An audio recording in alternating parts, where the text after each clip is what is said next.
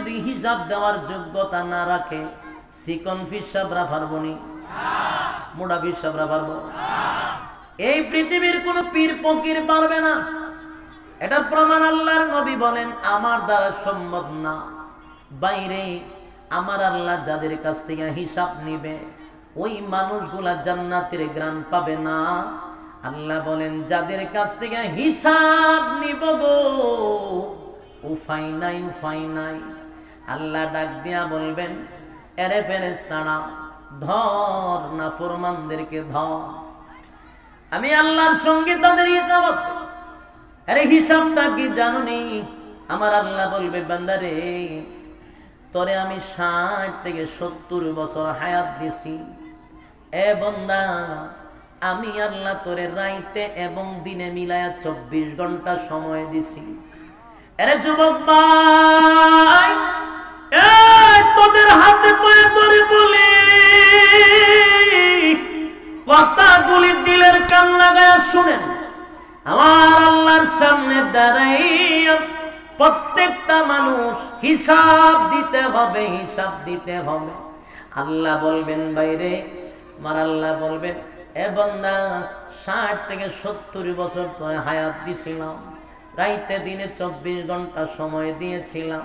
বান্দা রে, বল না 24 ঘন্টা সময়ের মধ্য থেকে আমি আল্লাহ রে কয় ঘন্টা তুই সময় দিস? এ ভাই, কয় ঘন্টা সময় দেন আল্লাহ রে? সময় নাই। মসজিদের ইমাম, মাদ্রাসার শিক্ষক ডাক দেয়, ভাই আসেন না, নামাজে যায়, হুজুর সময় নাই। এ ভাই আসেন না, আজকে হবিগঞ্জ থেকে বক্তা আসবে, ওয়াজ শুনে আসি, আমার ব্যবসা নিয়ে আসি, ব্যস্ত, সময় নাই। এ ভাই মসজিদের দিনই কথাবার্তা চলে, আসেন না, একটু বসি, আমার সময় নাই, সময় নাই, সময় নাই।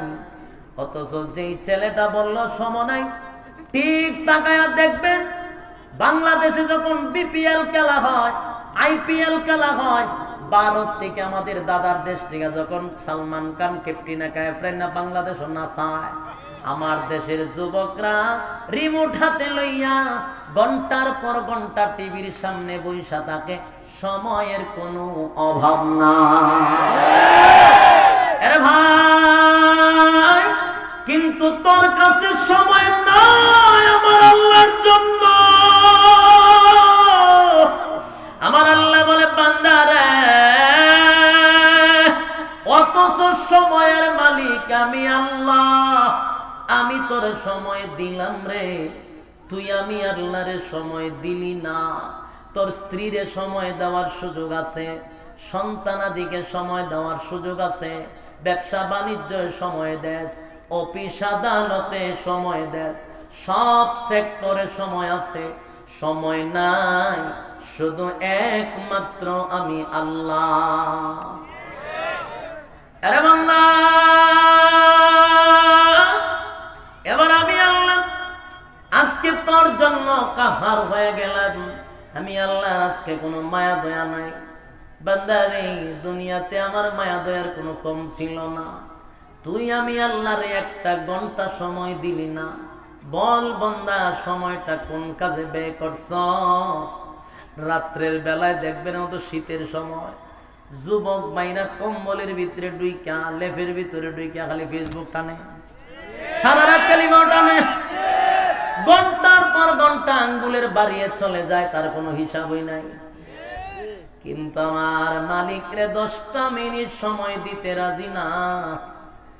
কিয়ামতের কঠিন ময়দানে আমার আল্লাহ বলেন, ফেরেশতারা রে, ওই নাফরমান গুলারে ধর, আর বাম হাতে এমনি আমলনামা দিলে চলবে না।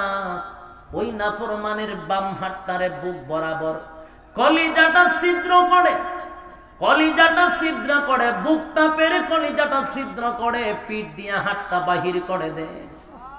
কলিজা ছিদ্র করে, পিঠ বেদ করে, হাত বাহির করা হবে। এবার আমার আল্লাহ বলেন, নাফরমানের গার মস্কাইয়া বেঙ্গে পিছনের দিকে নিয়ে যা, দে বন্দার হাতে আমলনামাটা দে।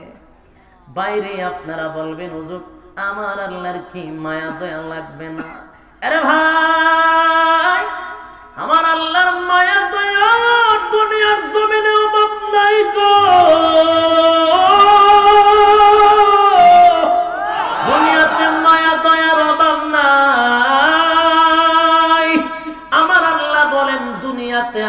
নাম হলো রহমান। সবার জন্য আমি আল্লাহর মায়া দয়া। দেয়ার ইজ নো গড যে বলে